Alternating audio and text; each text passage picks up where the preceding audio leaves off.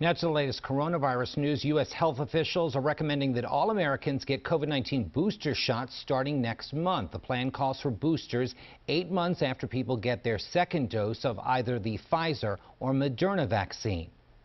Even though this new data affirms that vaccine protection remains high against the worst outcomes of COVID, we are concerned that this pattern of decline we are seeing will continue in the months ahead, which could lead to reduced protection against severe disease, hospitalization, and death. So officials say people who receive the Johnson & Johnson vaccine will probably need a booster as well, though they are awaiting more data. This morning, Philadelphia